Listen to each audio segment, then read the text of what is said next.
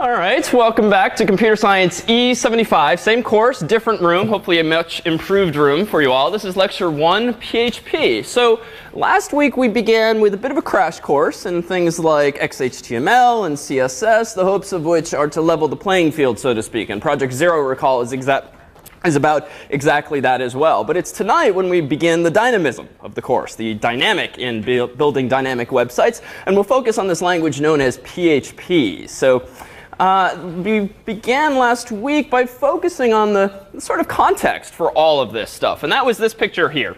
So in layman's terms, if you will, what is HTTP? You have a picture, but no outright definition this time. So what is it? Transfer protocol. OK, so protocol. Let me push a little harder. What does that mean?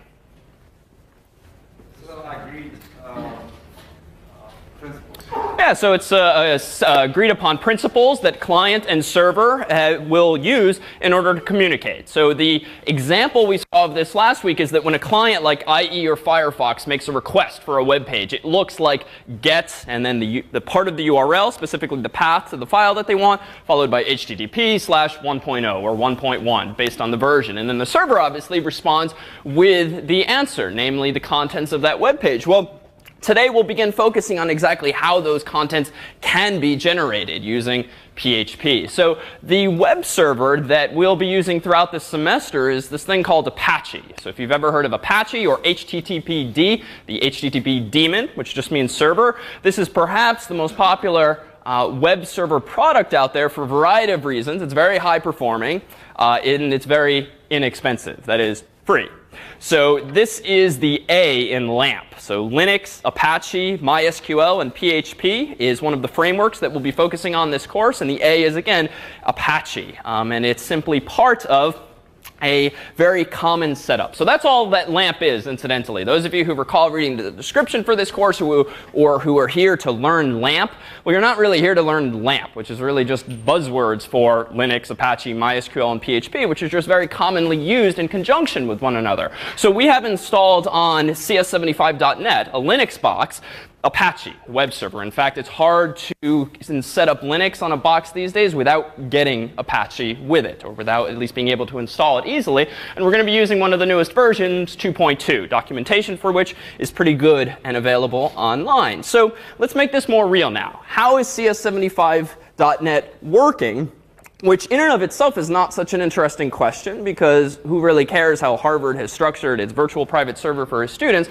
But again, recall from last week, it's meant to be representative of a web server that you yourselves might run at one's office, that you yourselves might contract with via DreamHost or some other host.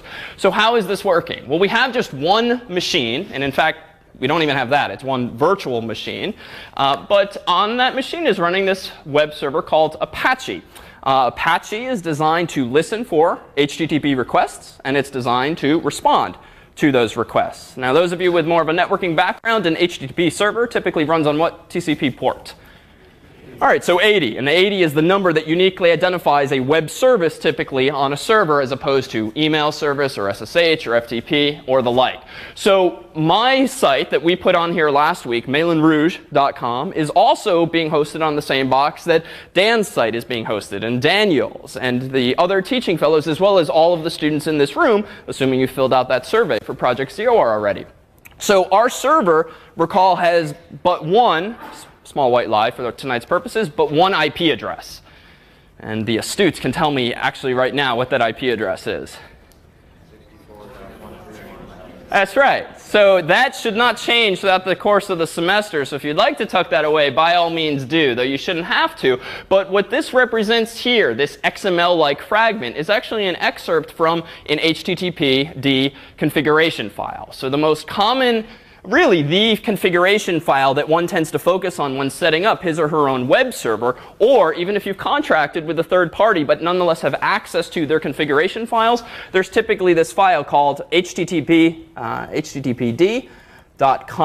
So that's the file. Where you find this on a system can sometimes vary, but if I go ahead and become root on CS75.net, what I'll now have is more unfettered access to all of the files on this machine. And it turns out that a typical place is in this path here. So in Etsy, httpd conf for all of the configuration files typically for a web server. Now this is interesting because, one, it's very useful to know these kinds of things when you want to troubleshoot a problem, whether you're developing sites in PHP or frankly most any other language that's supported by an Apache web server.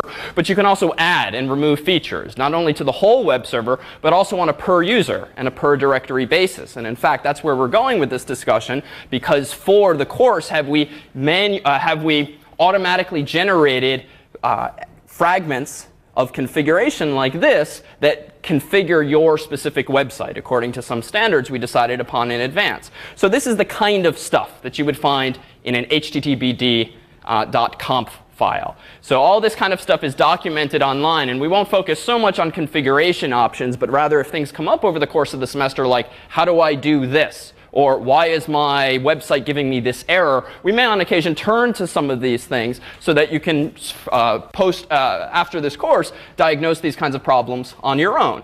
But for instance, just to, let's see, just to give you an example of what's going on in here. So what's a good one to put in here?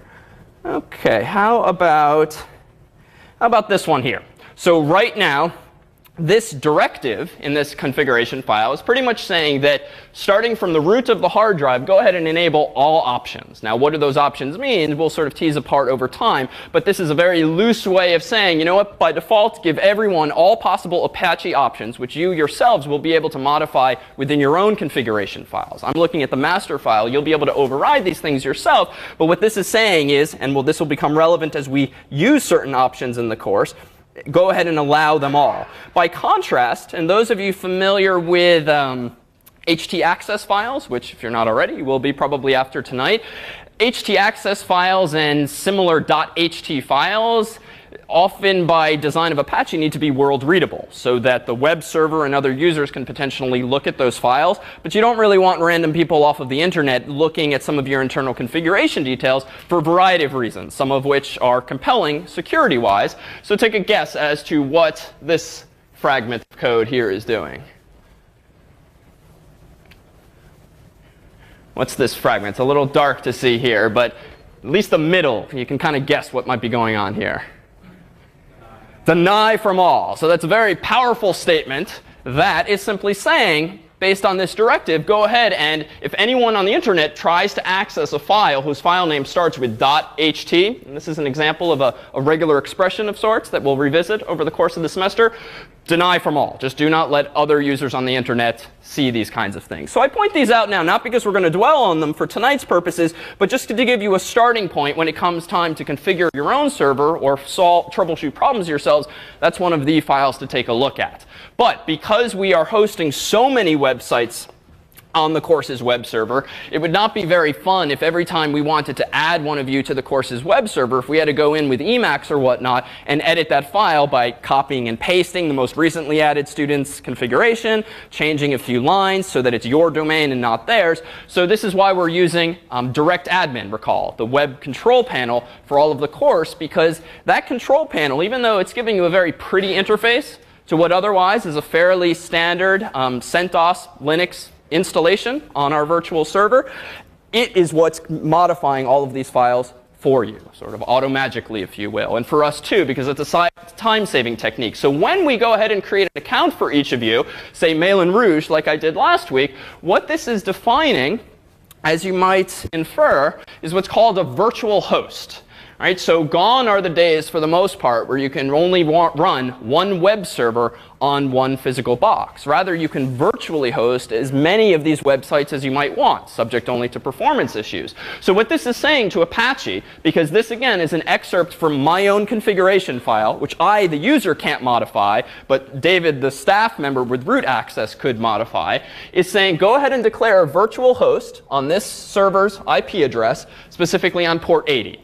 And that line is going to be identical for everyone else in this course, just because we're running everyone's on the same server. But how is it then that when I pull up this web server, cs75.net, ultimately by way of its IP address, how does the server distinguish a request for malinrouge.com's index.html versus cs75.net's index.html file? Well, what did we say last week? How does the web server distinguish two otherwise identical requests. I'm sorry? Yeah, so recall the GET request, besides just saying get/index.html, one or more lines down also said host, and then it specified the fully qualified domain name, the domain name, mailinrouge.com or www.mailinrouge.com.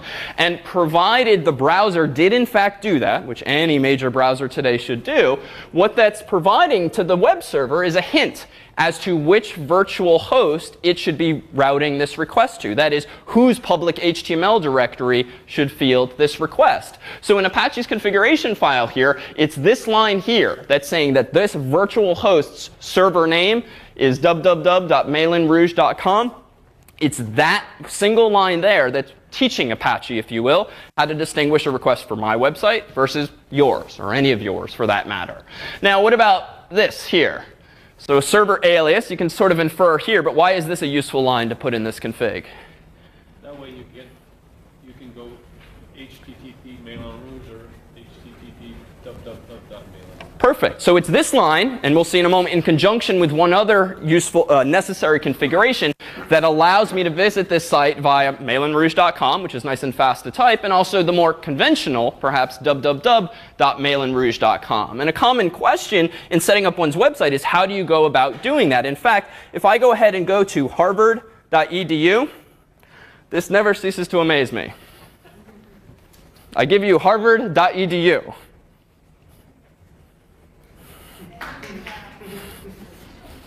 I give you www.harvard.edu.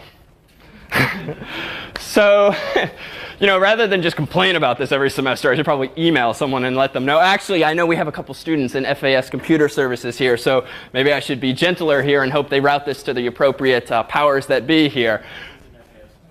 I know it's not FAS's, but presumably you have friends in higher places than I do. But what that boils down to is any number of a couple of things, one of which might very well be something fairly simple like this. Also possible is a DNS configuration thing, which we'll take a look at, or something else that I'm not even thinking of. But either way, it's sort of unfortunate that anyone in this world might want to visit Harvard's website. All right, I'm guessing it's harvard.edu. Dead end. So, all right, I guess I really should email someone tomorrow about this. Seeing as we've shamed the university on film now to the rest of the world.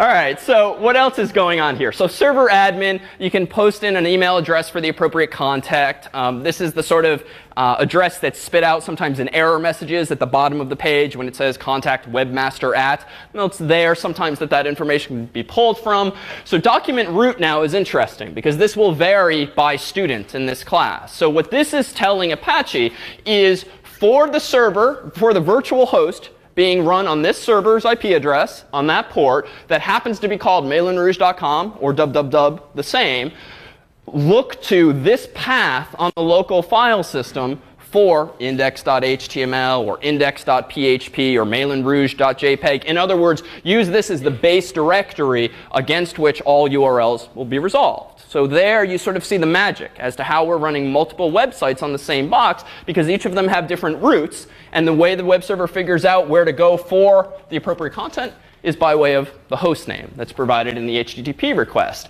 Now this is some interesting stuff we'll come back to in a moment, this su exec user group. And then this stuff is useful as well. So I dare say that one of the most useful features of direct admin, as you will see this year, is that it makes it very easy for you all to access your error logs. Because if you're like me, you will make mistakes from time to time to time. And it's very useful to be able to pull up Apache's error logs, which are sometimes more useful, as we'll see, than, say, just PHP. Because sometimes something's wrong with your code, and what does PHP tell you? Well, not even, and that's the catch. Nothing whatsoever, right? But someone's got to know why I just got a blank page back, and often it's the web server that can provide some hints. So you'll see via your control panel, and we'll likely pull this up tonight, that you can look at your own logs to see what the potentially informative error message might be. So finally, we come to this thing here, which is very similar in structure to the thing I showed you in that base configuration file, the one that affects everyone's web server setups. Sorry to interrupt. Sure. Just because I can't go back and forth, could you be more verbal about this thing here? Ah, sure.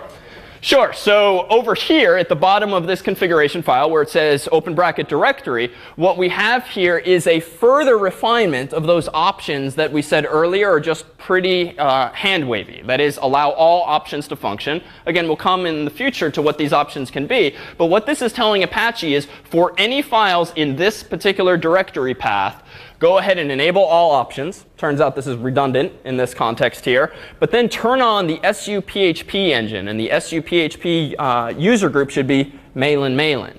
So this is actually going to be particularly useful for us for security reasons. But before we turn our attention to that point, let me go ahead and come back to that whole dub issue before we go forge ahead too far. So you will notice that on CS75.net, going to both CS75.net whisks you away to the course's homepage, as does www.cs75.net, enter.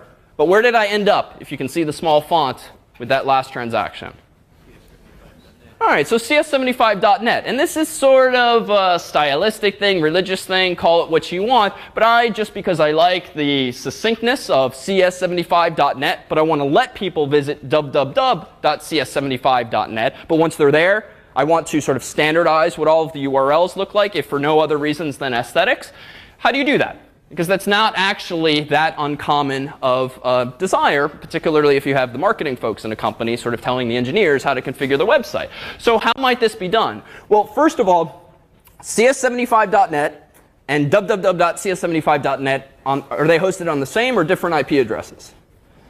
All right, so same. Sorry, it's as are any of your websites. So that must mean that somehow CS75.net and www.cs75.net have to be, quote unquote, resolving to the same IP address. And what was the system that does this resolution of names to IPs and vice versa? So this was DNS. So let me go ahead now and pull up panel.cs75.net. And incidentally, we can now sort of tease apart why in Project Zero we parenthetically mentioned, oh, by the way, when you visit panel.cs75.net, you're actually going to be redirected to https:// and then :2222. The folks who wrote directadmin decided by default that their panel interface would be run not on port 80 or 443, but on 2222. They had thousands of options available to them. They chose this one. But rather than have you all remember that, I'll actually show you in a moment how it is we let you just type panel.cs75.net and get redirected. And again, hopefully the motivation for this in your minds is not who really cares how the course website is functioning, but rather that these are representative tricks that a lot of folks like to employ for themselves. So I'm going to go ahead and log in now. Let me go ahead and do it with Malin Rouge, because the example is the same. So I'm going to log into a panel with my own student-like account. And recall that one of the things you have access to in your panel is this DNS management link. So when I click on this DNS management link, what you'll see, like we discussed last week, are a bunch of DNS records for your domain. And we have automatically created some of these for you. And if you're feeling adventurous and think you know what you're doing, you can go ahead and modify this over time. But certainly out of the box, we wanted everything standardized. So the fact that malinrouge.com resolves to 64.131.79.130 is the direct result of there being, recall, this A record in my DNS tables mapping malinrouge.com to that IP address. And recall this syntactic detail, even though domain names don't have dots at the end of the TLD, in these configuration files for a DNS server called Bind, Berkeley Internet Name Database, the convention is simply to make clear that this is a full domain and not just a host name by appending that dot to it. So it's not a typo, it's very much intentional. But the fact that I can also type www.malinrouge.com is a direct result of my also having this A record saying that www. Whatever the current domain is should also resolve to that same IP address. And now, tragically, this demo failed last time until maybe 5 minutes after we took that break. But supernews.malinrouge.com, if I may, let me risk putting my foot in my mouth yet again. Supernews.malinrouge.com. This is a website that I've been working on over the course of the week. And you'll notice it's very similar to CNN.com, and it's always bad to bring up a news site because everyone starts reading the headlines, right, and zoning out. But notice, if you will, just the URL. So CNN could actually be preventing this by doing something similar to the trick I'm doing by redirecting www.cs75.net back to cs75.net. But I presume for reasons of oversight or just performance, they don't even bother doing that. But this is just a simple little DNS trick. But I would wager that most websites wouldn't work as easily. For instance, you couldn't map your own host name to, say, one of your fellow students in this course because they're on the same box. And we are doing those checks against what the host names are, or at least should be. So to be clear then, this DNS entry, which back in the day one would just use Pico or Vim or Emacs to edit at the command line on a Linux or Unix system, changing some fairly esoteric lines of code, DirectAdmin is still doing that, but giving you a prettier GUI with which to do it. Okay? So the fact that we have www and MailinRouge.com both as A records pointing to that IP address means that at least at the network level, so at the IP level, will both of those names resolve to the same IP address. Now, once we've resolved to the same IP address, whose job is it, though, to figure out where to route that request on the local box? So that's Apache. And therein lies the motivation for the configuration we looked at. And for the curious, this, incidentally, is what a typical bind configuration file looks like. Named.conf and similar files, named being the name server daemon, just like HTTPD is the HTTP daemon. This is something I pulled off of cs75.net because this is just the text file that DirectAdmin is automagically creating for us. But again, back in the day, you would manually edit this. And frankly, if I really wanted to, I could go in and manually edit this now. But this is perhaps not a lesson in well-designed files, right? You can sort of, you kind of have to infer the structure. So 10 years old, 30 years old. OK, in fairness, but we won't get into any religious debates or the like there. Yes, there's certainly historical reasons behind it and years of legacy. All right, so now the web server's gotten some request. Get/index.html, HTTP/1.0. So that's the request that's come in addition to that host : line in the HTTP request. Now the web server Apache has to decide to whom to route it. Well, based on the configuration file we had up a moment ago, this config, which is being loaded into memory when we boot up our server, tells Apache what directory to look in now, specifically this one. And it's in my public HTML directory that all my files, like yours, live. But what if I do the following? If I become Mailin again and go into public HTML, let's see if I've actually done it here. Yep. So notice that I'm in my public HTML directory. If I do an ls, you'll see two files that I uploaded in that demo last week, index.html and that JPEG. The lectures directory is new for tonight. But if I do ls-a, which many of you know means list all of the files in the current directory, by default, Linux doesn't usually show you so-called dot files, files beginning with a period. But if you take a look with ls-a, you see all such files. And now if I use my favorite text editor like VI or Vim to open this file, you'll see that I've done two things with my configuration. One, I've turned on what are called indexes, but we'll ignore that for tonight's purposes. But it's these next three lines that are the magic. And we're using it for a very simple thing. This so-called rewrite engine capability of Apache is wonderfully powerful for a variety of reasons.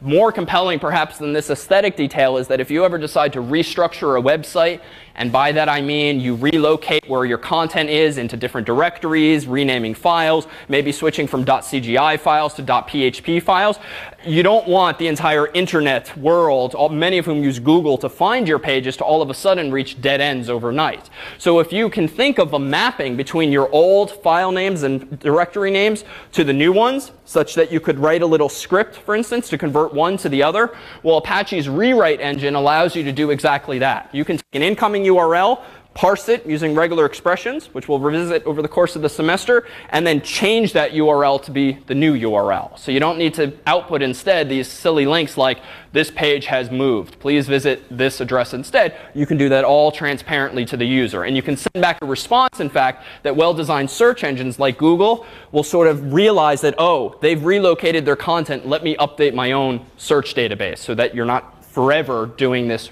rerouting. Yeah?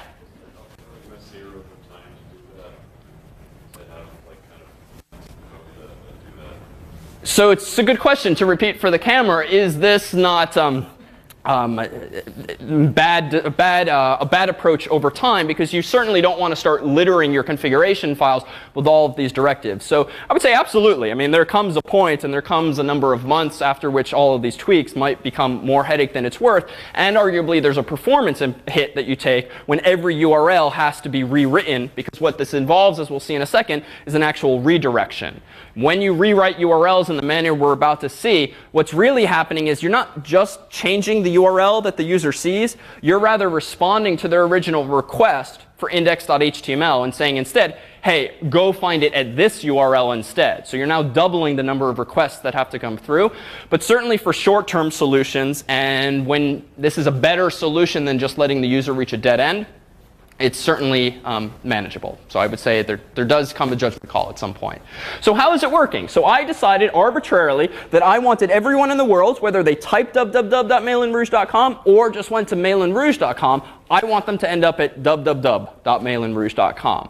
Well, how do we do this? Well, in this htaccess file, which all of you have the privileges, so to speak, to create in your own public HTML directory, can you do tricks like this and also enable certain options over the course of the semester? Some of you may never need to touch this, but you should know if you like this kind of stuff and want to start playing games with your scripts and with URLs, that you'll have this ability. So first I typed in this directive telling Apache, for this directory and all of public HTML subdirectories, turn on the rewrite engine.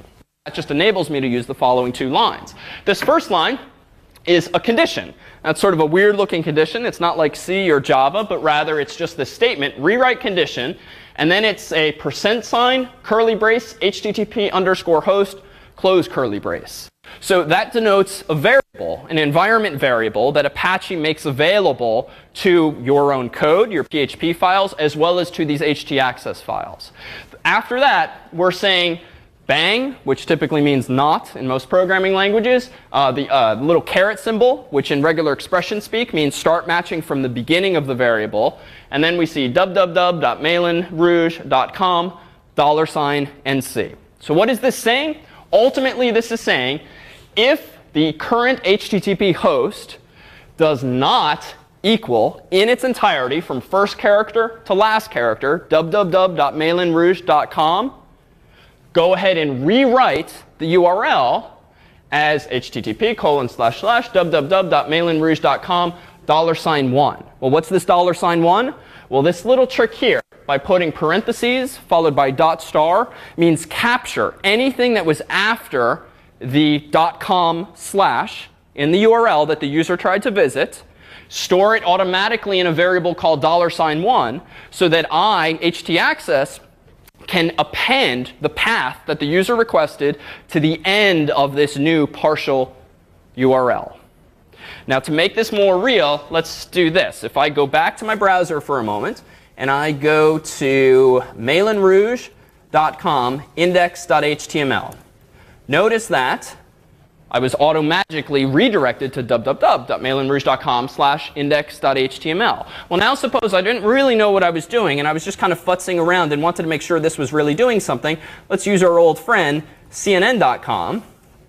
OK, so now I'm going to go to mailinrouge.com/index.html, enter, and voila, this time I get redirected to www.cnn.com. Now, I can take a complete guess and redirect someone anywhere, but what's more interesting, what's going on underneath the hood? Well, rather than play with IE here, let me go ahead and open up Firefox. Because again, as we linked on the course's software page, there's this wonderful plugin you can install called Live HTTP Headers, which shows you what's really going on behind the scenes. So let's leave things as cnn.com for a moment, just to be clear, and see what's happening. So if I in Firefox go to mailinrouge.com/index.html, because I have this plugin open, and this again is useful for debugging, not real-time production purposes, this is going to sniff all of the HTTP traffic going from browser to server and back. So I'm going to hit enter. I get up the day's news. I don't care what the content is. What I care about is what's in here. Now that's a heck of a lot of content, but as we said last week, because web pages typically have those hrefs and img srcs, there's a lot of content that's referenced inside an HTML page. And so what a browser is supposed to do is, after parsing, say, index.html, it's supposed to recursively go and get all of that, or iteratively go and get all of that content as well. We only care about the first request or two. So let's scroll all the way to the top and ignore the rest. And you'll see that the first thing that my browser sent, and it's a little small, but it's just literally what I typed a moment ago. Here are the other headers, which Firefox decided would be good practice to send. I don't really care about those, but what I do care about is the response. So notice that in this response here, and they separated this plugin by just a single blank line. Here's the response. It looks like the server responded with a 301 message. Now, many of you are probably familiar with HTTP 404 messages and 500 messages, 401 messages, file not found, internal server error, forbidden. Well, 301 is the moved permanently response. And what this is telling your browser, or better yet, Google, the URL you just tried to visit has actually moved permanently to this other address. What is that other address? Well, it returns a location : line. And that quite simply tells Google, tells the browser where to go find this data. Now, if the browser is implementing HTTP correctly, it should receive this header and say, OK, I tried once, didn't find the content where it should be, but I've been informed it's now at this URL, and IE or Firefox should make a second request to now this URL to go fetch that same content. And so here is that second request. Here now is going to be the response. But from which server should this response now be coming? CNN. So this is one of those codes that it's a shame you don't see more often, because it actually means everything is OK. But if you get back a 200 response, that means, great, here you go, here comes some content, unlike the 404s and the 401s that tend to cause headaches. Yeah? I'm confused. What happens if you type xxx.com instead of one root? www.xxx.com. OK. Going to avoid doing that for demo purposes. But I'm not sure what the question is. Because I mean, in your rewrite statement, when you said if any HTTP host doesn't match that string, right? But it assumes that actually Apache receives. OK. So let me respin it away from the XXX domain, but let's do supernews.mailandrouge.com, which is an analogous example if I follow correctly. So suppose now that I'm actually CNN's webmaster, and I'm sick and tired of people at Harvard creating their own faux websites and claiming it as their daily news. So what I want to do on CNN's web server is say that, well, if the HTTP host in some request does not equal CNN.com, for instance, it equals supernews.mailandrouge.com or whatever, what I want to redirect them to now is this. Or if I know that I don't really care about a lot of adversaries, all I know is that Mailin at this course is redirecting supernews.mailandrouge.com to my site, I don't have to do this all-inclusive not. I can just more specifically say if the host actually equals supernews.mailandrouge.com, and thereby special case that. So if the host equals supernews, well then grab whatever the file path is that the user requested, but append it to my canonical URL, www.cnn.com. So in other words, using these kinds of tricks, could CNN actually be standardizing the URLs and now also preventing someone like me from redirecting as such? And I should actually, let me make one tweak, because we're using regular expressions here. I kind of cheated. Dot actually signifies any character. So if I escape it with the backslash operator, now it's saying look for a literal period. Though the probability of something else matching was probably pretty low. Yeah? Okay, now in the square brackets at the end of these lines, I understand the R equals 301. That's sort of self-explanatory. What about the NC and the L? Excellent. Can anyone guess what NC might denote? Right, so no case, or I think that non-case sensitive. So NC just means even if the user types supernews.mailandrouge.com, that too is perfectly OK. Go ahead and match the string independent of case. So that's useful because DNS, we haven't mentioned this, and by default I've been typing everything in lowercase, even though we appreciate those of you who yelled at us in your surveys by typing your survey data in all capital letters. DNS, case sensitive or insensitive? So it's not sensitive. So the browser, maybe it would just force everything to lowercase. Probably shouldn't even bother because DNS doesn't care, but web servers might. And so what this is saying is ignore the case, however the request comes in, and just treat it case insensitively. But I will tease apart these last couple lines here in square brackets. So it's this last line, the rewrite rule, that effectively is saying the buck stops here. If the previous condition or conditions have evaluated to true, go ahead and exercise this rule. Well, this rule is, again, saying grab everything after the HTTP host and append it to that URL, and then return the HTTP code 301.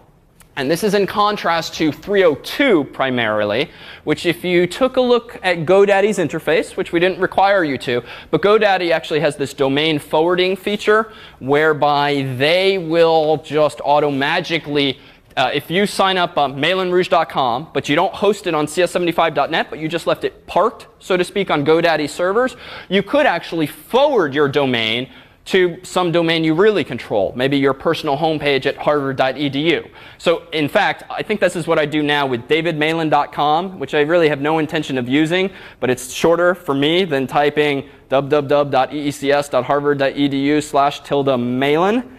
So I, in GoDaddy's interface, actually told GoDaddy to forward this domain, davidmalan.com, to that whole URL I just rattled off. Well, how is GoDaddy doing that? Well, assuming they're running Apache, they just did something very similar in spirit to this, where they are just redirecting, either with rewrite rules or some other Apache tricks, redirection to some standard URL that I myself provided. So this is telling Google and search engines in particular, this is a permanent redirection. Stop asking us the same question over and over again. Update your own databases if you're so inclined. Similarly for a browser, but it's more for search engine purposes. And the L just means this is the last relevant rewrite line for this particular sequence of steps. In other words, you can have multiple things in a file, each of which looks a little different. And the L just makes sure it's like the break statement. It's like break in a switch statement in a typical programming language. OK? So any questions on this? Yeah? Well, stopping and restarting Apache, is that done by assuming people edit the configuration files on their own? Good question. So is the web server itself, is Apache restarted when you make any of these changes to htaccess files? No, only when we change the master file would we need to restart the server to load the master config. But the nice thing about htaccess files, and the downside potentially, is that they are parsed and evaluated every time someone requests content from your public HTML or subdirectory tree. So in theory, there's maybe a performance hit there, but certainly for development purposes, it just means your changes take effect right away. So for more such tricks, I mean, frankly, Googling Apache rewrite or Apache rewrite module will give you some nice tricks and instruction because, frankly, the documentation exists, but the Apache Foundation tends to err on the side of succinctness as opposed to hold your hand, here's how you solve a very common problem. So for those things, Google is your friend. And frankly, this is how I myself picked up a lot of such tricks, just figuring asking someone else who's already solved this problem before. So know that there are many other variables that you can plug in there. There are neat tricks you can do if you want to force users to go over HTTPS. And this is a compelling reason. If you want to not expect that your users remember to type HTTPS:, which is kind of unreasonable, you want them to type any URL that's appropriate, but then get redirected to HTTPS. Case in point, our own panel.cs75.net. Notice how you've, again, been redirected to an SSL connection, as well as had that port appended to it. Well, how are we doing that? Well, this time, and I suppose we could have done this with a rewrite, but I decided that the quicker way, the night I set this up, was simply to do the following. If I go ahead and become the CS75 account, and go into our public HTML directory and go into panel, notice that I whipped up this here's your first PHP program, actually. What a perfect segue. So here's my first dynamic website. It's a little hard to read in red, but this file, index.php, which lives at panel.cs75.net, its sole purpose in life is to do, I guess highlighting it just made it more red, is to do what? Take a guess. It's a redirect. So you'll see this a lot, and we'll use this even in applications to redirect users from one page to another in dynamic websites. What this line of code is doing, as we'll begin to tease apart tonight and next week, is telling the web server, send the following HTTP header. That header begins with location : and that should look familiar already, because we saw that when sniffing the traffic in Firefox. Send anyone who visits this page, panel.cs75.net, to that URL. And we just did this as a convenience. But we could have done this with an htaccess file as well. But now that I see what a perfect segue it is, I'm glad I did it this way. But wouldn't you get a 200 and therefore the browser would just show you a blank page? Why does this cause the browser to go there? Ah, good question. So wouldn't the web server be returning a 200 response, as in this was successful? Not if you are spitting out, overriding that header with a directive like this. So what this is saying, actually, it's a good question. Let's actually sniff the traffic and see what's done here. Let me go ahead and flush this log here. And I'm just going to go to the generic panel.cs75.net in Firefox, hit enter. I'm going to go over here now to the top request. And this is indeed what I typed in up top. And it looks like the return was, in fact, this 301. So what the server was doing for me upon seeing the I'm slightly lying. We did this in another way. Let me scroll down a little further. Move temporary. OK. So never mind the man behind the curtain there. It turns out that there's a couple layers of redirection. Panel.cs75.net is, unbeknownst to you, although now quite known to you, is redirecting you to cs75.net/panel, which is just a subdirectory that I created in the course account's public HTML directory. And then there lives that index.php file that I mentioned. And that PHP file we saw is spitting out the following location line. And because the web server Apache, because it's Apache, as we'll see tonight, that's executing these PHP files, realize you're spitting out a location line, it's inferring that this is actually a relocation. It's not a success outright, but rather it's just going to return these headers. And those of you familiar now with your Linux command lines, even though you've seen me just CDing into public HTML, this little @ sign that we're seeing here actually means that public HTML in my account is what? So this is what's called a symbolic link, shortcut in Windows speak. What this really means, if I type ls-l for long display, what public HTML is it's not a true folder per se, but rather it's a link, it's a shortcut to the current working directory's domains subdirectory, or rather, is that right? Yep, followed by cs75 dot something. Well, what does that mean? We'll notice that there's actually this other directory in the course account, for instance. And if I go back and become Malin and go to my own home directory, notice that I have maildir, which is where malin@malinrouge.com's email goes and whatnot. There's an IMAP directory, similar, and domains. Well, it turns out that in domains is really where my domains, plural, potentially are stored. Turns out by default, I only have one domain, just as you for this course only have one domain. But the nice thing about directadmin and things like cpanel and plesk is that they allow one user to host multiple domains out of his or her own account. So by default, it simply has symbolically linked public HTML to domains, Malin Rouge, and in there is the real public HTML directory, so to speak. So when we looked at Apache's configuration, notice that it wasn't just /home/malin/public HTML. It was this longer path. But that's because there's this layer of indirection, so to speak, so that you can actually host multiple domains in an account like this. In fact, very similarly, can you potentially host subdomains for this course, which you might do for upcoming projects. So any questions on Apache or the like? Yeah? Good question. Let me defer that question for just a bit. The question was the PHP file executable or just readable? It was only readable for reasons I'll come back to. Yeah?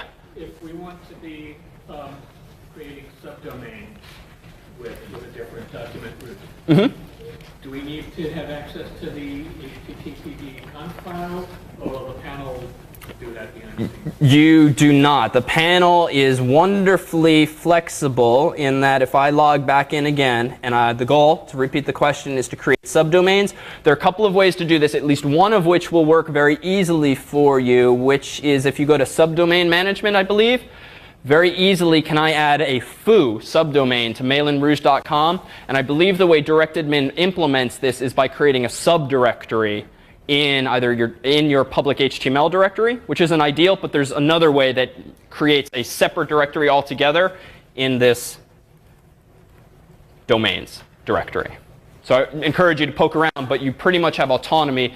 And even though by default I'll say we've only enabled student accounts to host one domain with the course, if you're particularly adventurous and you would like to experiment with another domain or two, that should be fine. Just email us and we can tweak the settings so that you can do precisely that.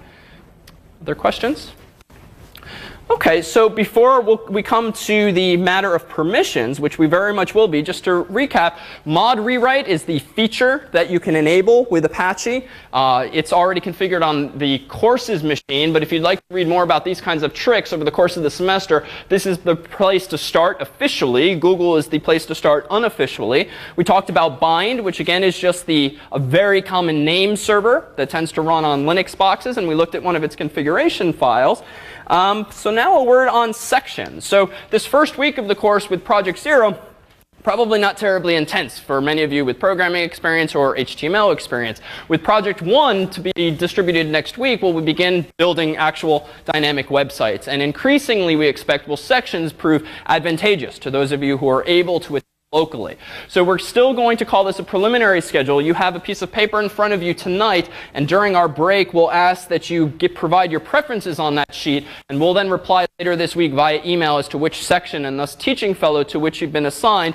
But know that we're going to try to base the scheduling and the assignment of sections both on students' level of savvy and comfort with the material, as well as based on your availability during the week. So we've very consciously made available sections like, let's say, what's today? Monday. So right before lecture for those of you who would rather only commute to Cambridge just once during the week. Saturdays for those of you who can barely get away during the week as it is and thus would rather a weekend section. Know also if you can't attend physically or you're not even here today and are tuning in via distance education, the virtual classroom is going to be led by teaching fellow Chris Power, who rather apropos perhaps isn't even in Cambridge himself. He lives in Philadelphia and will thus be leading our online section via this software called Illuminate, a handout for which we distributed last week. And this virtual classroom, we won't use it for video and probably not even audio, but rather for chat sessions. And Chris will have the ability both to share control of his screen and provide on-screen demos and slides and whatnot. And I think we'll adapt over the course of the semester based on what kinds of questions are coming up and what kind of interest we have from students. So anyone can tune into this one. And then we have a couple of others, one of whose location is to be announced. But notice that one section on an experimental basis on Thursdays, as we began this past week, will have a live video feed. So if you simply can't make it to campus and you don't mind sacrificing that ability to raise your hand in person, you'll be able to tune in at least live. And what we're going to do also as an experiment, if I'm not throwing too much at you too quickly, is we're going to have Dan Armendariz physically teaching this section, fed live onto the internet. And then we'll also have one of the teaching fellows in the virtual classroom, so to speak, so that students watching Dan's section live can ask questions by typing in the virtual classroom, where the other teaching fellow will either field them himself or by relaying it verbally to Dan in this class. So we'll see how well that works. Matter of trying to adapt to as many learning styles as possible. Also, administratively, office hours, we hope, will become increasingly useful over time so that you have an opportunity to sit down with a teaching fellow by your side, or at least knowing that there's a teaching fellow potentially by your side while working on projects. We'll play that schedule by ear, but either we'll have these in the 53 Church Street lab or in the Harvard Science Center. These photographs make both look like wonderful places to visit, so the stress will just melt away if you visit either of these for assistance. And know that per last week's handout, we'll have virtual office hours as well for one-on-one assistance. So in short, stay tuned to the course's website. Let's go ahead and take a 5-minute break here. And if you could spend one of those 5 minutes filling out that form and passing it to the nearest aisle, that would be great.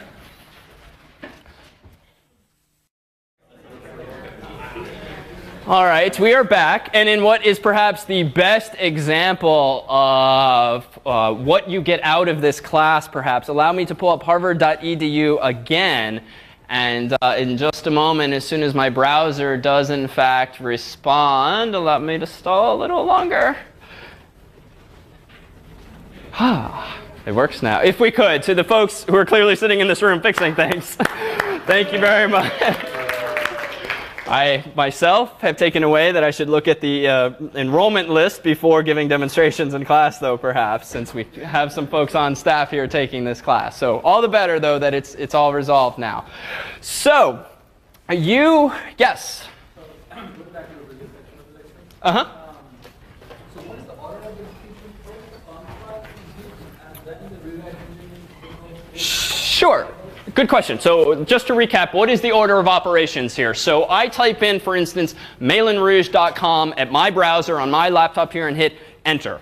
That HTTP request goes across the wire to a specific IP address, and that host colon line is sent presumably by the browser in that request so that the server now, say CS75.net, realizes, OK, this is destined for me because it's my IP address.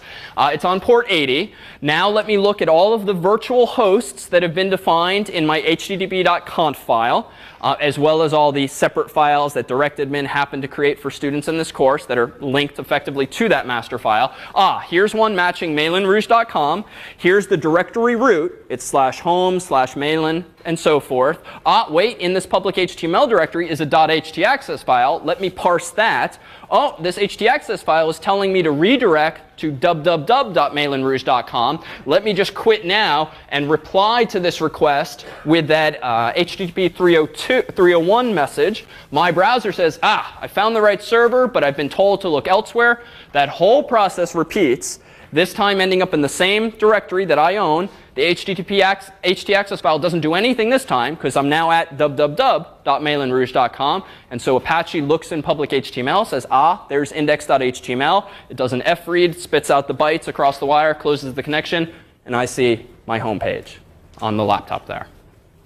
Okay, and if that was too fast, happy to chat about it again afterward. But that's the basic and that's the long version of a typical HTTP request response because of that layer of redirection. So how do you begin doing this kind of stuff and more in this course? So as I said last week, you all will have accounts or will have accounts on cs75.net where ultimately things do need to work properly, be submitted properly, and so forth. But you certainly have the ability and are welcome to develop code for this course on your own machines. That in and of itself is perhaps a valuable lesson and a valuable takeaway. So there are many different ways to do this. Perhaps the most tedious is to tease apart the L, A, M, and P in LAMP and go download a Linux distribution and install it on an x86 box that you own. And then go download the freely available Apache web server, the tarball or the zip file, and compile that, then install it. And then you can do the same for MySQL. Then you can do the same with PHP, or ... you can just download this thing. So XAMPP is a wonderful free product, so to speak, put together by some wonderful people who have taken the time to make easy the process of installing most everything you'll be using in this course for its projects and its final project. XAMPP is the name of this distribution, and all they've done is to glom together some other freely available products, but they've wrapped it in a nice installer. They've put a nice little GUI front end on it so that you can configure things a bit more easily, and it frankly is a godsend if you want to just get up and running quickly. Not necessarily in a production environment, but in a development environment where you don't really have to worry so much about performance and security, all of which would sort of warrant more attention to detail in configuration files. But I, just before class, for instance, downloaded the installer for XAMPP from the course website's software page. I then followed the link which one of our teaching fellows, Cato, has been kind enough to put together. If you go to Resources under XAMPP, you'll see this document, How to Install XAMPP, and you have this wonderful one-page how-to that just tells you, thanks to Cato, step-by-step how to put this thing on your machine. What will you have on your machine in the end? Well, first and foremost, you will have Apache. You'll have your own web server running on your own computer. Not so useful for mom to come and visit your projects in the course, but wonderfully useful for you to develop them. What you will do if you decide to develop stuff on your own machine is not visit http://mailinrouge.com or your own domain name. You'll just visit http://localhost, which on most any system today, Mac, Windows, Linux, will resolve to the local machine, that is your machine, or by convention, so will 127.0.0.1. So there's typically a configuration on your own Windows, Mac OS, or Linux box that resolves one to the other.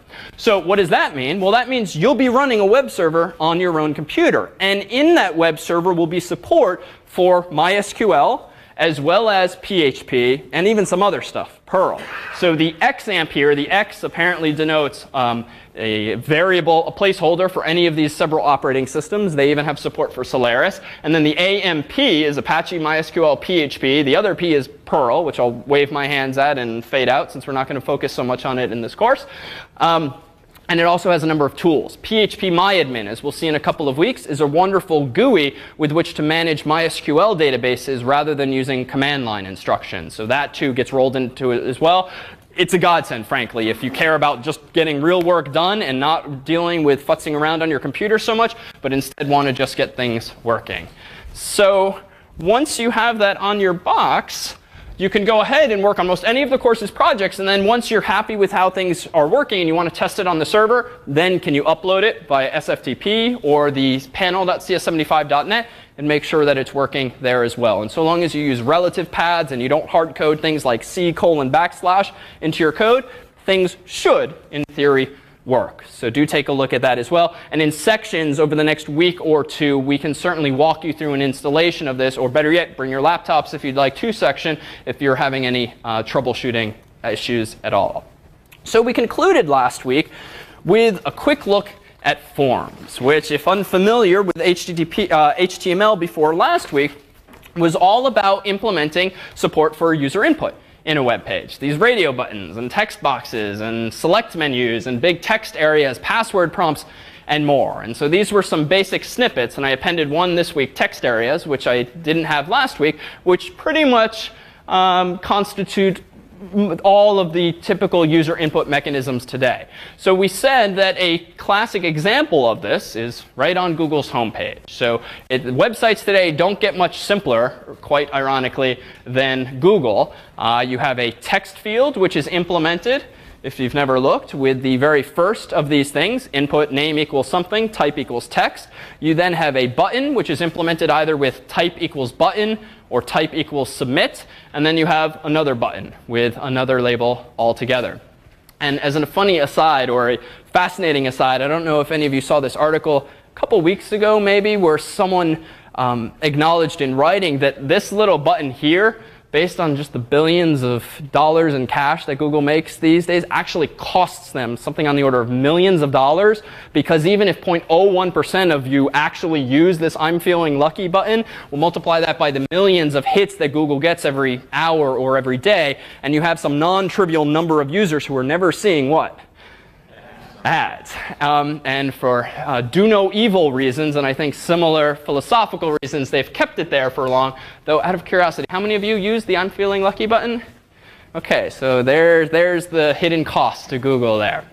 So in any case, let's go ahead and implement Google. Right? I implemented CNN last week. Let's go ahead and implement Google this week. So what's this going to take? Well, we can certainly start off by learning from Google. And I can go to google.com. I can right-click the page, and I can view source. And you should realize that this is very much a useful instructional technique as you sort of figure out how you can implement features similar to other websites. You know, I would stop short of just outright ripping off code, but rather look to it for just explanations. So how did they do this? How did they position something here? How did they structure their form? Because this is a wonderful way to learn. Now, you'll notice that this stuff isn't very well formatted. There's really not so much white space here. Any guesses as to why, most likely? It's cheaper, right? You serve up billions of pages a day. You don't want to be sending \n's and white spaces and \r's unnecessarily. It's just costing you bytes, and those bytes add up over a while, I'm assuming. So you might have to clean this up with a text editor or some other tool. But nested in there somewhere, if I search for open bracket form, is this thing here. And it looks like the means by which Google is implementing their form is with open bracket form action. So if you've never used forms before, when you declare a form on a web page, you need to tell it where to submit the data. When the user hits enter or clicks a button, where should that HTTP request get sent? Well, in this case, it's going to be sent to /search. And then there's this other variable there called name equals f for reasons that will come to probably come JavaScript time. Then Google has decided to use a table to lay out the fairly simple form that's there. But if I search further for open bracket input, what we'll see is, OK, so here is a hidden field. And I won't waste time for now trying to infer what that hidden field is doing, but know that hidden fields, and we will likely use these over the course of the semester, are a way of passing data from browser to server without the user having to type that field in. It's sort of a useful trick if used with security in mind to pass data from page to page without the user outright seeing it. Let's go a little further. It looks like there's this other input here in the top of my window that says an input, the type of which is actually not specified, the value of which is not specified, but the name of which is. So Q.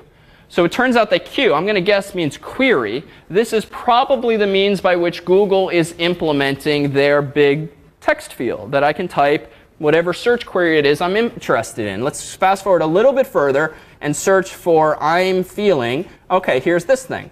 So now there's this other thing called input. Name equals button I.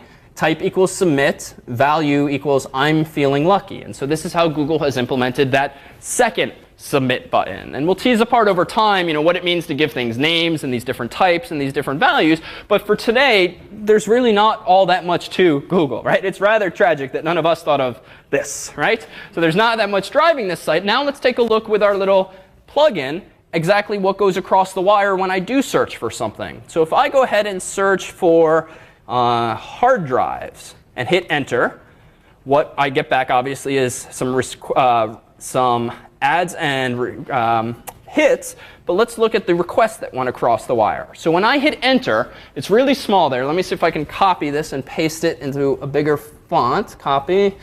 Let's see if I can put it in here. OK. It's perhaps the only good use for WordPad on a PC. So here we have this string here. So this is what my browser apparently just sent to the web server. And that appears to have been automatically generated by the action of the user hitting enter or clicking the submit button. So it looks like the action of that form was, again, what? Remind me? So it was /search. So that's why appended to the current domain name, which was www.google.com, is /search. And now there's this question mark, which actually didn't appear anywhere in that form. The means by which forms relay input variables to a web server, that is user input, is to append to the URL in question a question mark, and then append to that a sequence of name equals value pairs. If you want to have another one, you would have name2 equals value2, and another one, name3 equals value3. Now, what do I mean by this? Well, Google only really has one major field, and it was called Q for query. But you can imagine most any page that has name, email address, password, and the like. Well, each of those form fields, those open bracket input tags, have names or should have names. And so what the browser does is it figures out what are all the input types within this form, and then it assembles them in this format. The name of that field equals whatever the user typed in.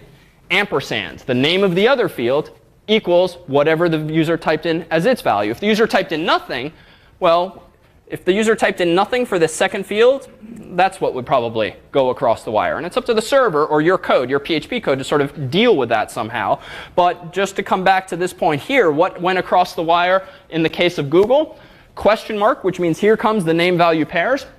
HL or H1 equals EN, so some kind of language encoding, presumably English, since I was on the US site. Ampersand Q equals hard drive. So there's a plus there. Take a guess what that's denoting.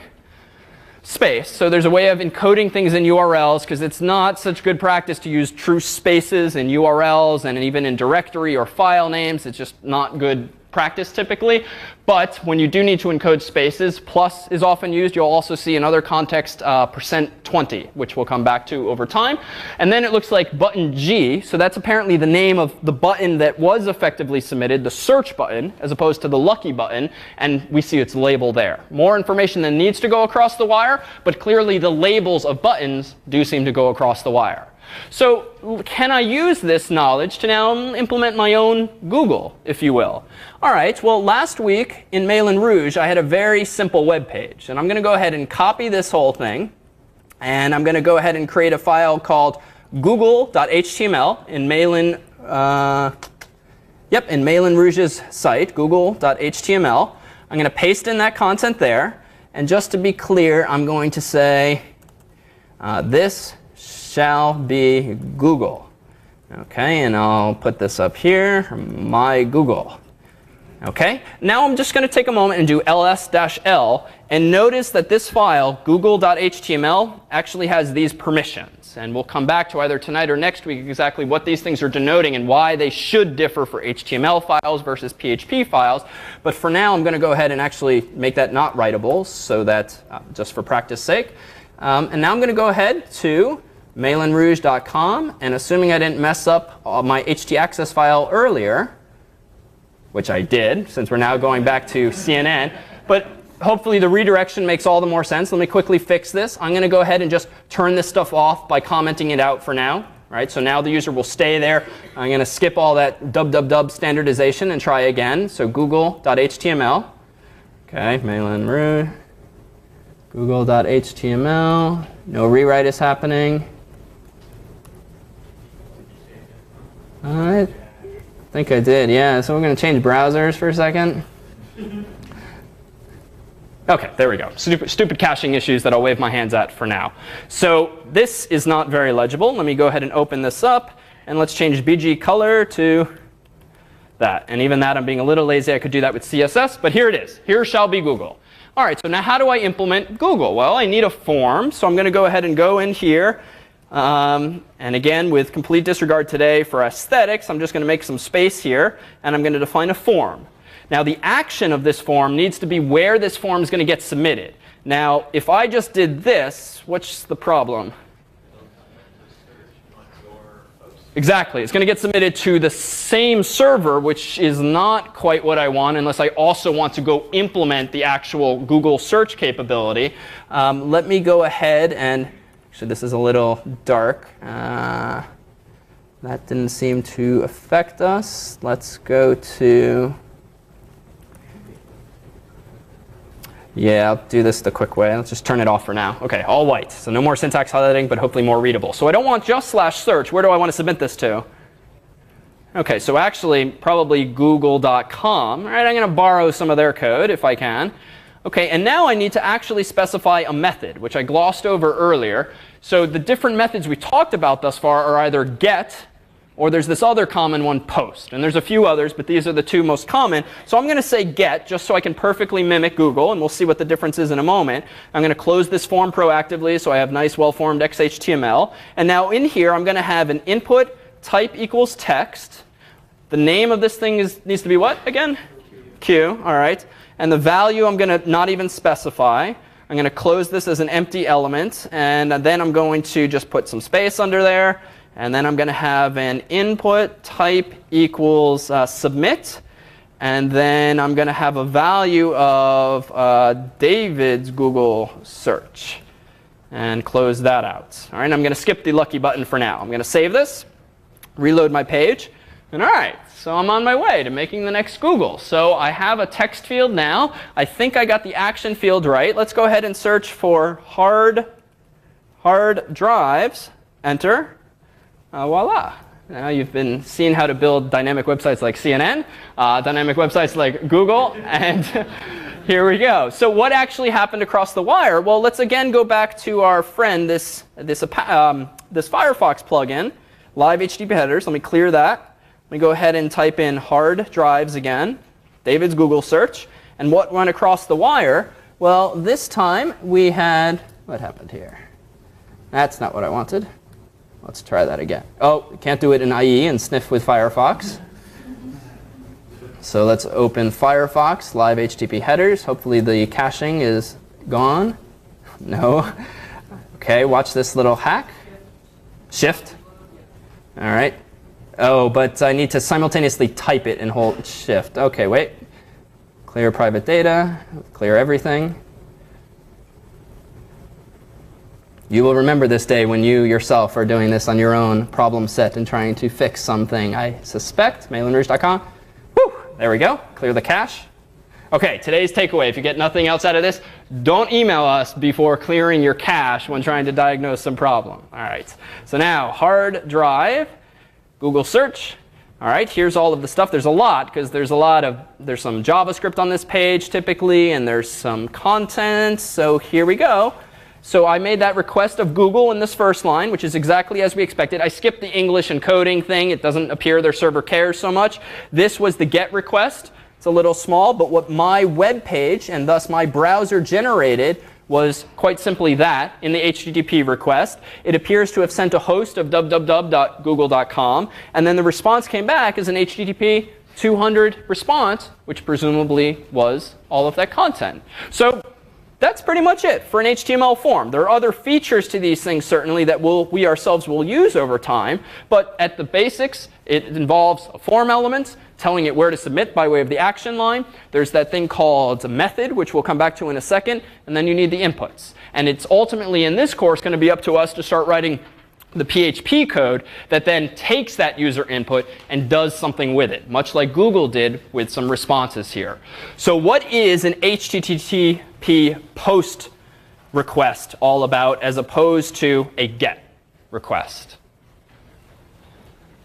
Yeah?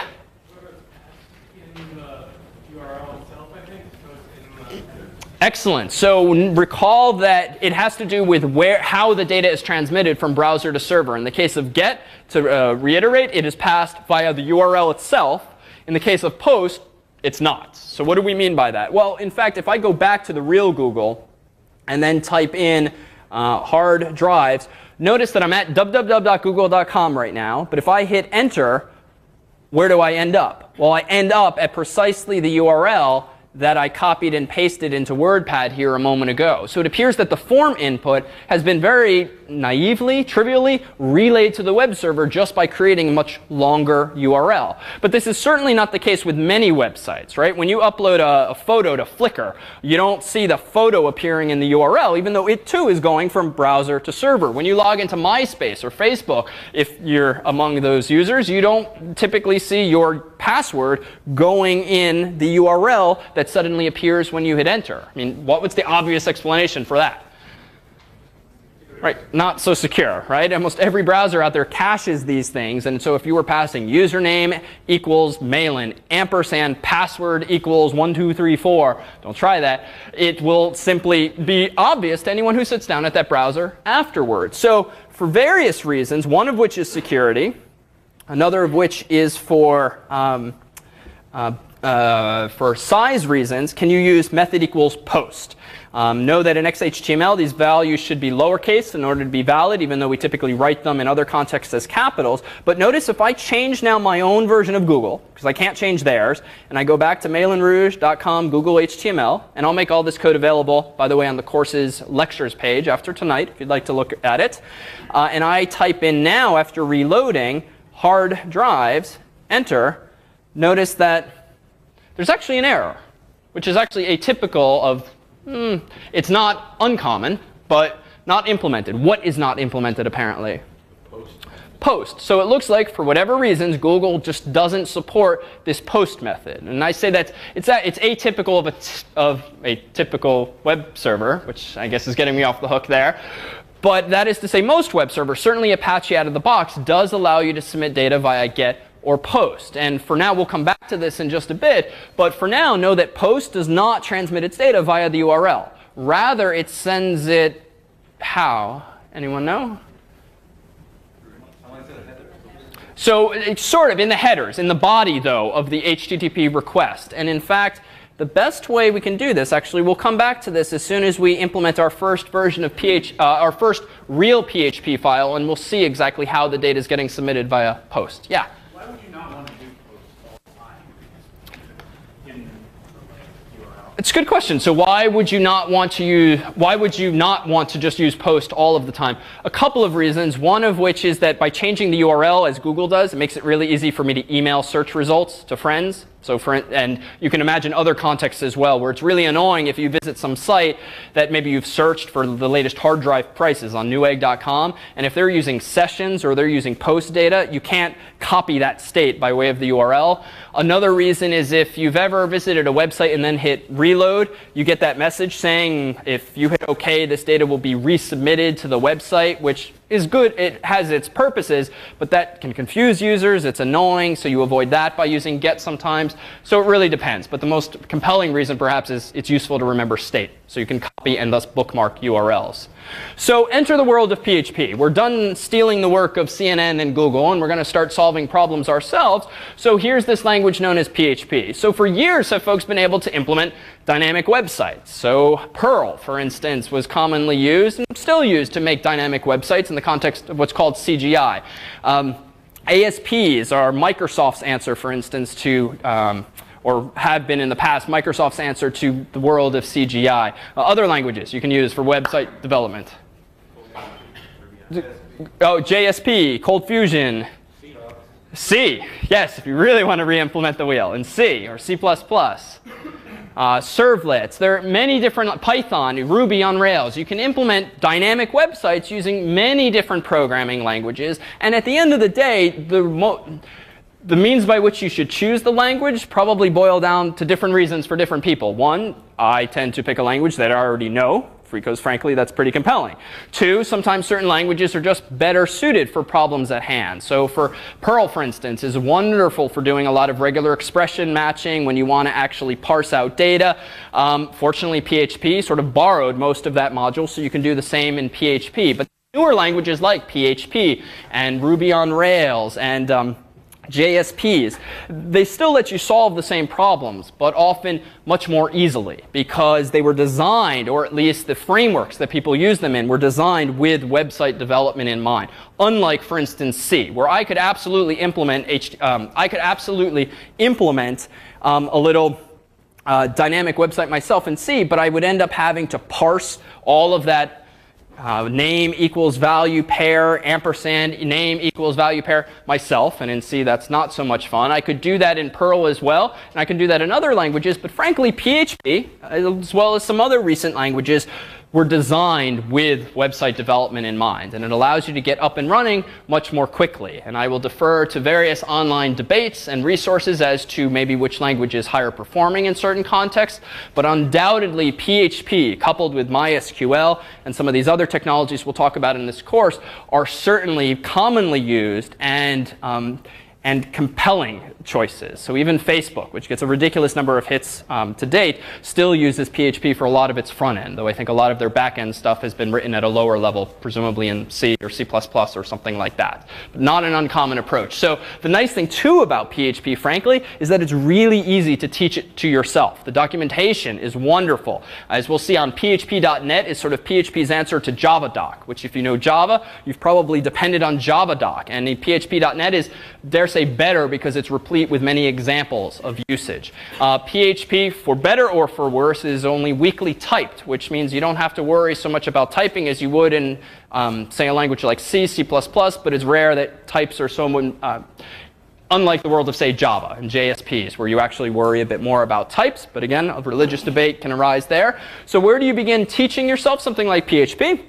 Fortunately, you're in the right room, but also this will be an invaluable resource for you over the course of the semester. By no means will we bore you with a discussion of every function and library that's available to you via PHP, because frankly, it would be incredibly mind-numbing of a course if we did that. In fact, we'll focus rather on some of the basic principles, on some of the syntax early on, and some of the underlying constructs so that you can then bootstrap yourselves. If you want to figure out how to, for instance, send an email in PHP, well, Google PHP mail, and you'll probably be led to this URL with a more specific path to like the mail function. You'll see a couple of examples, and you'll be on your way right away.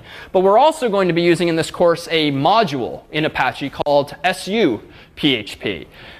This is for the following reason. Typically, at least before people started thinking about this, web servers would run under what username on a typical Linux box? So they'd run on as Apache, as web apps, as, God forbid, root, as nobody, as various different usernames, but there's a bunch of downsides to this. Because if I'm, for instance, username Malin, working on a Linux box whose web server is running under the Apache username or the nobody username, and that web server's job in life is to take requests in, like we've discussed today, but at the end of the day, find my files and then present them on the internet, what does that suggest about what my own file's permissions need to be? It needs to be readable, obviously, by username Malin, but also by who else? So also by Apache, and typically the way you do that is to chmod things, so to speak, 644, so that you have read-write privileges and everybody else on the system has read privileges. And that might be fine, certainly if you run your own box, but very often our machines shared these days among multiple users, even commercial websites. It's probably not the best thing as you start implementing not HTML files, which obviously anyone in the world should be able to read them by nature of the beast. But when you start actually contributing intellectual property to your websites and writing code that probably you don't want other people looking at for reasons of security or reasons of intellectual property, it's kind of nice to be able to have your files chmoded 600, for instance, so that only you can read and write them and no one else has access to those files. But you need, obviously, to let the web server be able to read and thus execute these files. And so this module, SU-PHP, is actually installed automatically for us by direct admin, but you can also download it from that URL there and install it on existing web servers. In a nutshell, what it does is it tells Apache to execute files in Malin's public HTML directory as username Malin, and files in Dan's directory as username Dan, and so forth for each of you, as opposed to our needing to make all of our files accessible by anyone. So this is useful not just for protecting secrets within them and also protecting your own intellectual property, but think about any website that actually has to store data on the local file system. Suppose you were implementing Flickr or some website that allows users to upload photos.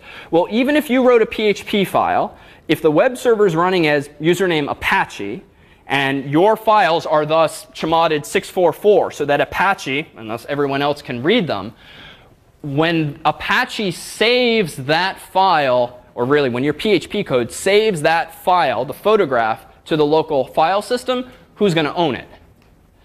It's going to be owned by username Apache.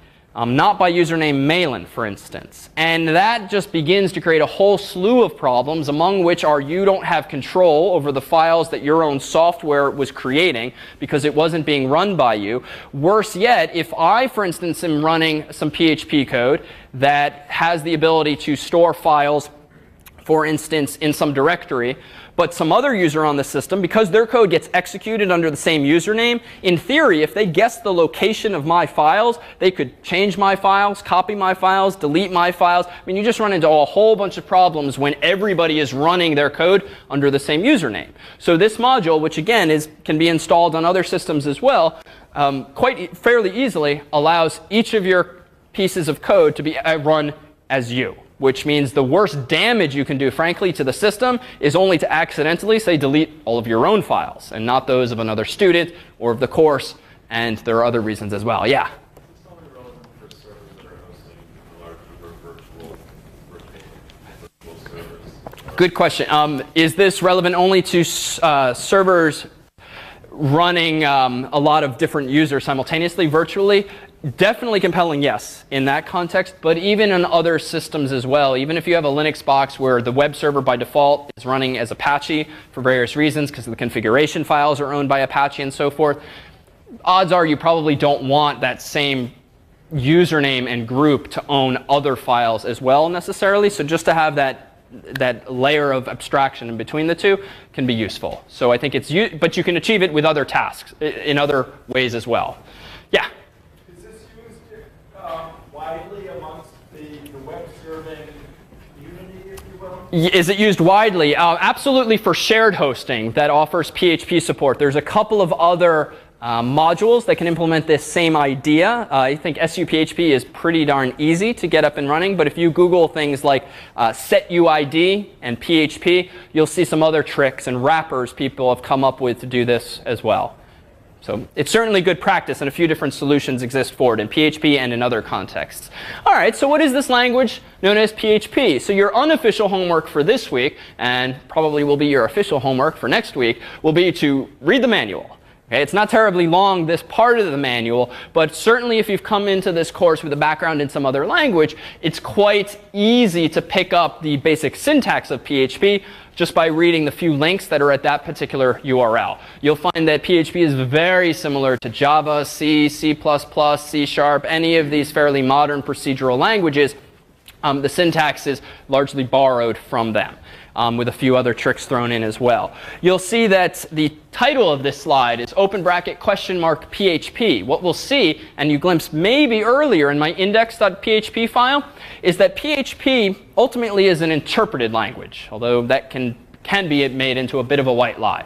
So an interpreted language, we recall, is typically one that's not compiled. So when I write a program in PHP, and it's meant to be served on the web, it's just a text file. And I just happen to create it filename.php. And then the web server knows, because of how we've configured Apache with all those configuration files, to execute any files ending in .php. But a PHP file is just text. The way by which Apache knows to execute something as PHP, as opposed to assuming it's just HTML, is as follows. If I have a file called index.php, anything in between open bracket question mark PHP, as in this font here, and I'll fix our colors for next week, open bracket question mark PHP in the top left-hand corner here, that's telling Apache execute as PHP code anything between these two brackets. And actually it gets a little annoying or ugly to constantly type open bracket question mark PHP. So what we have enabled on our server, which is not uncommon, is the ability just to do open bracket question mark. And think of this, ASPs have something similar, JSPs have something similar. It's better practice to put the PHP there for various reasons, but you tend not to see people doing it so much. Yes, so this is why all of your pages thus far have been tentatively valid, because in an XML document, which XHTML is, you should typically put an XML declaration at the very top of the file, which tells it what version or what version of XML the file contains, and that begins with open bracket question mark. The problem is when you're putting that declaration in PHP files, it confuses the interpreter. So the simplest fix for a course's purposes is just say skip it. Let everything be tentatively valid. But that's more about XML than it is about PHP per se. This is how I typically write things, though realize that both approaches are possible. So actually, before we forge ahead too far, let me go ahead and do this. Let me go ahead and change index.html from Malin Rouge, because recall from last week, Malin Rouge looks like this. And that's because the file looks like this. But you know what? I'm going to make my first dynamic website by writing this website not in XHTML per se, but in PHP. Here we go. MV index.html, index.php. OK, I'm going to go back here. My first dynamic website. I've now rewritten this website not in HTML, but in PHP. And this is what I mean by PHP being very intertwined with the development of websites. What PHP, and really Apache, which has been configured to support PHP, is doing is it will interpret anything that's not between open bracket question mark close bracket as just raw data that should just be spit back out to the browser. And because that's all I have here, that's exactly what gets spit out to the browser still. Nothing has actually changed. But if I wanted to do something a little more interesting, I might do the following. And I'll just whip up a really silly example here. But I'm going to go ahead here and add open bracket question mark. And now I'm going to guess at the syntax, just to emphasize how this is very C or Java-like. For $i gets 0, I is less than, let's say, 10, $i plus plus. Needless to say, variables in PHP have $signs prefixing them. What I'm going to do here now, and I'm actually going to make this a little neater, I'm going to now indent this, and I'm actually going to call the print function, or the printf function. I'm going to use single quotes so that I don't have to worry about the double quotes that are inside that. And now down here, I'm going to say question mark close bracket. So you can kind of infer, if you know almost any procedural programming language, that this is just going to loop 10 times and print out that thing 10 times. Now the effect is going to be pretty nasty. And in fact, just to make it a little better, I'm going to put a line break after each image. I'm going to save it. And assuming I made no syntactic errors, if I reload this page, it just got a lot longer. OK, so now this is my first dynamic website. All right, I'm not taking user input yet, but let's look at the source. You can imagine what just happened. It's actually a little messy. Let me clean it up in PHP. Let me go ahead and it turns out there's a concatenation operator, which is dot. Java, it's plus. JavaScript, it's plus. In PHP, it's dot. If I want to go ahead and append a new line character, I'm going to put it in double quotes so that it is actually interpreted as such, an escaped character. Now I'm going to reload. Didn't change the aesthetics of the page, did change the aesthetics of the source. Let me copy and paste this into Notepad where I have a bigger font. And notice what I've spit out. It's just 10 of those things.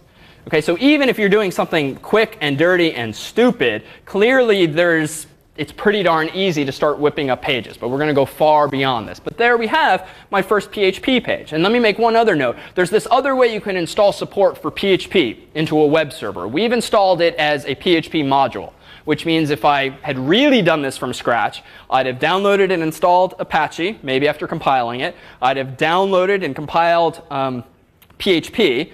I'd put it in some specific directory on my Linux box. Then I'd have gone into Apache's httpd.conf file and uncommented probably a few default lines that then inform Apache where it can find the PHP binaries. And then after restarting my web server, would Apache know, because I've taught it to do so by way of that config file, to interpret any file ending in .php as a PHP file. But that's convention. You could make it interpret a .foo file as PHP. It all has to do with the config. Or there's this other approach. In fact, on FAS's systems, if we were actually using them, you could actually run PHPs on FAS's boxes, if you're familiar with the setup, but not as an Apache module, but rather in CGI mode. So those of you with a background in Perl and the like, even C, if you did that, used C with CGI. The other way you can install PHP, which is sometimes done by sysadmins for security reasons, because it's sort of the easier way to force users to run programs under their own usernames without having to install special stuff like SUPHP, is you would have to put at the top of every file something like this. Shebang user local bin PHP. In other words, you write the PHP file as though it were a shell script. And you tell the web server what binary to use to interpret the following file. This is fine. For all intents and purposes, it works fine. It's a pain, though, if you ever want to download third-party software, like a bulletin board software or some other library that someone else has written. Because often, if you download some wonderfully useful tools off the internet, freely available, and they come with dozens of PHP files, you are going to have to whip out Emacs and manually add that to the top of every file, or you're going to have to write a script yourself to go add it there. CGI mode is a pain if you actually want to, if you're going to be running your own server. So just tuck that away. And I say that having had to write such scripts myself to sort of get PHP working on other systems, that it's not already installed. With XAMPP, nicely enough, it will be installed as an Apache module, which means it will just work out of the box for you. All right, so variables. Boring to read this. There's the definition of a variable as to what it can start with. It probably starts with the kinds of characters you would assume. Done with variables. All right, so what about types in PHP? Today's, the remaining 10 minutes of tonight's class is really about some of the basic syntax of PHP and laying the groundwork for actually building some useful programs next week and beyond, especially as we then introduce in a couple of weeks databases. So technically, PHP does have different types. It's weakly typed in the sense that you get a lot of implicit conversion among different types to the extent that you, the programmer, don't often have to think about or worry about type so much, for better or for worse. So booleans, integers, floats, and strings are the truly primitive types in the language. There's also a built-in notion of an array, and also objects. With PHP 5 came support for object-oriented programming in PHP, which is becoming increasingly common in packages you might incorporate from the web and the like. And then there's these Other types, so to speak, resource and null, which you'll see appear throughout the documentation. And then these other ones, which aren't types, but are this hand-wavy thing saying this function might return a bunch of different things. Mixed, number, callback. A number means might return a float or an integer. Mixed means it can return a bunch of stuff. So this is the funny thing with PHP. Unlike most programming languages with which you're familiar, a function can return different types. You don't declare the return type of a function. You just return something of a specified type. So this creates weird situations, as we'll see over time, whereby a function might return an array. But whereas in most languages, if it doesn't return an array, it would probably return, what's the opposite of an array being returned? Or the equivalent. Like a null reference or a null pointer, right? If you're not returning an actual array, you're just returning nothing. Well, commonly in PHP, does the function actually return a Boolean false? Okay, by convention and for other reasons. So you'll see this funny thing in the literature, which shouldn't cause you much consternation because it's quite, you get accustomed to it. But just as you've seen in Java 101, the assignment operator, and you've seen the equality operator, there is now the equals equals equals operator. And hopefully it will stop there. But as you'll see, and this is not terribly common, but I bring it up now because it's a funny, neat feature of PHP. This checks A and B not only for values, but also for equivalent types. So what do I mean by implicit conversion? Well, in many languages, in a lot of popular languages today, if you are comparing a null value against an integer, the null will be implicitly converted likely to a 0, right? And then they'll be compared. But with PHP, sometimes you want to check not only the values, but also the types. You might see this throughout some of the examples. And I bring it up now only because that's probably one of the first questions that comes up from someone who hasn't seen the language before. That's all it's doing, checking the values as well as the types. If you're a little scared by this idea of typing and lack of typing, implicit conversion, it's not, this is not meant to overemphasize it, but to introduce some basics. So references. This is a wonderful place to start as well for a discussion of what a reference is. We'll probably discuss this by way of example rather than doing a tutorial on references. But PHP does support references so that you're not passing things always by value or copy per se. You're passing things in the sense of a Java reference or kind of sort of a C or C++ pointer. So you'll see something like this discussed in the literature, and we'll have examples of such over time. Superglobals. And now we start immediately to get to some of the fundamental language features that are clearly related to website development. So here too is what I mean by PHP being very intertwined with web development. Out of the box, you get, assuming PHP is running on a web server and not just at the command line, you get access to what are called superglobals. So we'll see over time that PHP does support global variables, albeit in kind of an annoying way, as we'll see. And it also supports superglobals, which are actually globals in the sense that you probably right now are thinking of global variables. And that will make sense over time. But you can kind of guess, perhaps, what's inside all of these variables. If I write a PHP file and I'm passing that PHP file user input as by way of a form, well, I can get at those variables as follows. Let me go ahead and go back to Moulin Rouge and go into google.html. And here again is my Google page. I'm going to go ahead now and change my action in the middle of this page. And I'm going to have it go to process.php. This file doesn't exist yet, but I am in my head about to write my own implementation of Google. Okay, but I'm not going to quite finish it today. So I'm going to save this. I'm going to go ahead and now open a file called process.php. Doesn't yet exist. I know this is going to be PHP, so I'm going to put that at the top and bottom of the file to get me started. And now all I'm going to do is print out hello world. All right, so not very interesting. This isn't even XHTML, but most browsers will behave and just show me this. Sort of a poor man's web page. I'm going to go to mailinrouge.com, Google HTML. I'm going to again search for hard drive and then search. Interesting. So it's actually intentional. But this is a message that the staff has put together that it's a little nicer, we hope, than a typical 500 message. So this message will be your friend or adversary as time passes. But notice that we have overridden Apache's default error pages to offer some instructional hints, one of which is your PHP file is group or world writable. So for security reasons, if I actually do that ls-l, notice that process.php, just because of how my shell is currently set up, though I could fix this another way, allows anyone in my group to write it. So I'm just going to actually change this to 644 for the moment. But I'm going to change that in a moment. And now it's just read, write, read, read. That's good enough for now. I'm going to go back here, search for hard drive. And there it is, my second dynamic website. But it turns out, per our discussion of SUPHP, I'm going to do chmod 600 of process.php because I don't want, frankly, a fellow student looking at this code. I don't want some other customer on this shared host to see my code. So now notice it's read write by just me and nothing by nobody else. But if I go back and search for, say, RAM, the file still gets executed. So that doesn't need to be executable per se, just readable by the web server. So what do we have access to? Well, there are some form fields, remember, the text field and those buttons. How do I get at the data the user's typed in? Well, in these super globals, do we have variables like the following? The get variable, by default, out of the box, even without you doing anything, stores, guess what?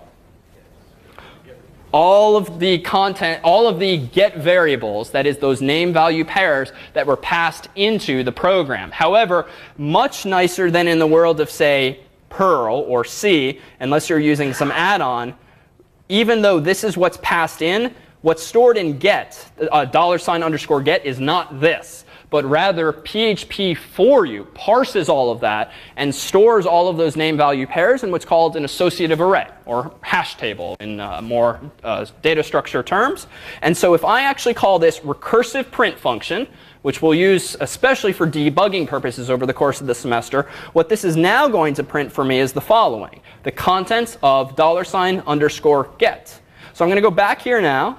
I'm going to search again for hard drive. Enter. And now, what's going on? Excellent. So remember earlier that we actually changed this to post method. Well, as that slide a moment ago suggested, there's this variable as well. And in fact, there's this third called request, which is sort of the lazy man's tool of getting at either get or post. I see some eager head shakes going on. It combines get and post. The only thing you have to be careful of is if things are coming in from both angles, if you get collisions. But let's just do post for clarity's sake tonight. Go ahead and resubmit. OK, so now we see some weird syntax here slightly. Hard drive. Let me actually be a little lazy and put out also, even still tonight is not valid XHTML by any means. Pre-tag, which is a nice way of seeing things in a monospaced font. Reload. And now I see this. All right, now where am I going with this? Well, if I go back to Google and do something like this, let me go ahead and add another field like input type equals hidden. And I think the name of that thing was like HL, something like that. And then the value of that hidden field was EN for English. Who knows what it does? Who cares? Let me reload my form. Still, the form looks the same. This time I'm going to search for RAM. Click search. And notice in this array is that other variable. So what we're seeing is that an associative array in PHP, and this is just an aesthetic presentation of it. If you could draw this with chained, with coalesced chaining and separate chaining, if you've taken a data structures course, this is implemented in an interesting way underneath the hood. For our purposes in PHP, from a programmer's perspective, these associative arrays, and in turn these specific superglobals, give us access to a lot of the name value pairs that are submitted from browser to server. And it's these that are going to serve as the basic building blocks by which we take input from users and we actually do something with it. For more on arrays, I refer you to this little tutorial, which will be a wonderful reference. And what you will see in reading the language reference is that there are some very familiar constructs. The for construct, while, do while, and for each, which is another interesting one. But we will introduce these not so much rote by way of the manual, but by interesting example with lecture 2. I'll stick around for questions, but otherwise, we'll see you next week.